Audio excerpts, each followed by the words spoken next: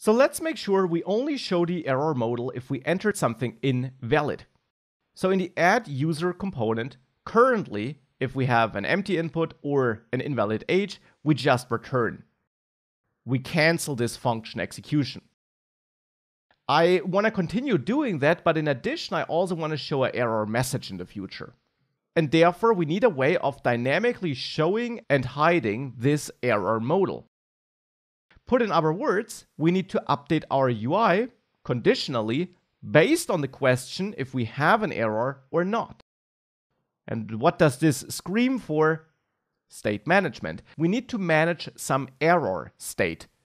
And that could be a string, like the error message. That could be an object which bundles error, title, and message, whatever you want. But we need to manage such an error state so that we can set it to we have an error, in which case we want to render the modal, and so that we can set it to we got no error, in which case we render nothing.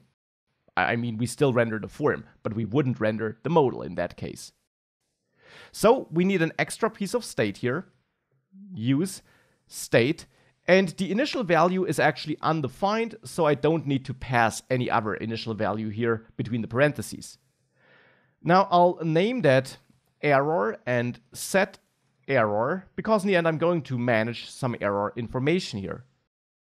And now again, it's your app, it's up to you how an error should look like for you, if it's just a string or if it's an object.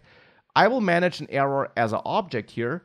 So here, in that first validation part, I will call setError and set this to an object where I want to have a title, like invalid input, and a message where I say, please enter a valid name and age, non-empty values, something like this. And this will set the error state. Now I'll do the exact same here in the second validation function. I'll change the title to invalid age, because here we know that the age is the missing piece and that the age is invalid. And I'll have a different message as well. I'll have a message that says, please enter a valid age greater 0. So that's my error message here. So we set our error state in both cases, but we set it to a slightly different object in both scenarios. The object always has the same properties, and that is important so that we can reliably use it, but the properties hold different values.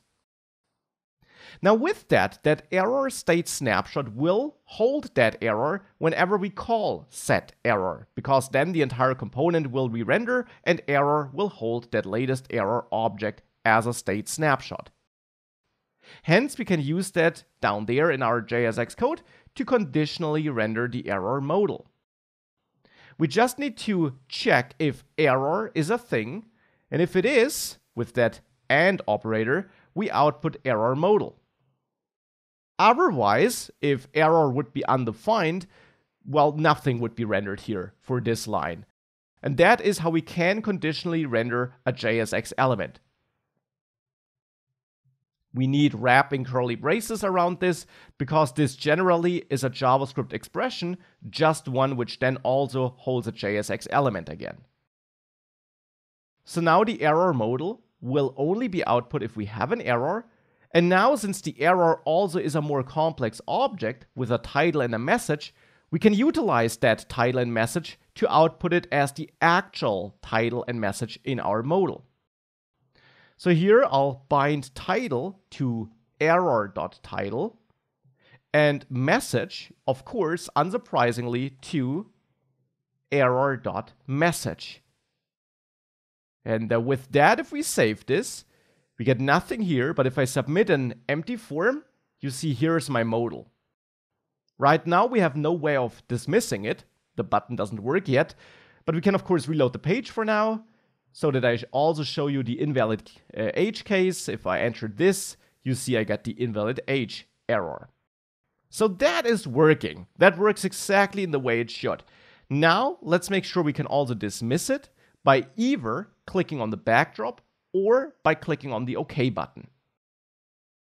Now for that, what we need to do, of course, is we need to clear our error state, this error state. Because if we have an error if what's stored in this state snapshot is truthy, which a JavaScript object is, we'll render the error modal. So the only way of getting rid of that modal is to reset error to undefined or to null or to any other falsy value, so that this condition is no longer met. Now, to achieve this, I'll add a new function here, my error handler, which gets no argument, where I simply call setError and set error to null, to set it from an object to null. Null is treated as a falsy value, so now this would no longer be rendered. Now the only question is, how do we trigger this error handler function? Well, I would say from inside the error modal. Because inside of the error modal, we get this button and we get the backdrop. And on both, we want to register clicks and, well, trigger that error handling function.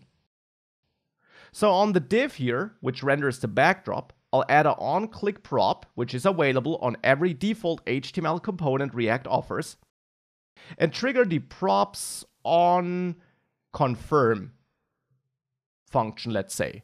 Again, it's your component. You can name this prop whatever you want. You can name it on handle error, or as I do it, on confirm, whatever you want.